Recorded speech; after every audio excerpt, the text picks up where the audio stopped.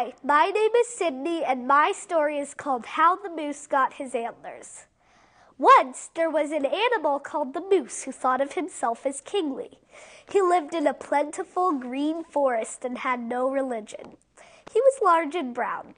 He complained rather much for an animal who had everything he needed.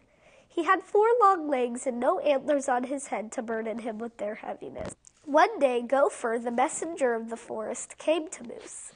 Gopher was fond of his job. He knew all the secret underground tunnels of the forest and used them to bring his news. He also used them to find out things of interest. He knew what the animals of the forest thought and brought news to interest them. Gopher told the moose, "There is a human who calls himself king outside of this forest. He lives in an enormous marble building called a palace." When the moose heard this, he went to the king to reprove him. "I deserve your title of king," he shouted. "You will obey me. I do not have enough food." This was a lie, so give me some bacon. The king was indignant, though he said nothing.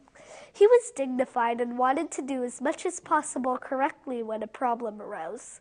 He rang a bell for the royal librarian. The royal librarian gave no help in his advice, which was to read a book. "Books tell many things," he explained helpfully. The king disapproved of this advice and rang the bell for the royal magician just as the moose demanded cold water. The magician, who had heard everything, wanted to teach the moose to be humble and gave the moose antlers. He hoped the moose would tire of having them on his head. The antlers were heavy and light brown.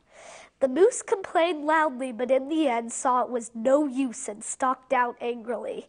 From then on, the moose only complained when he had need to. The end.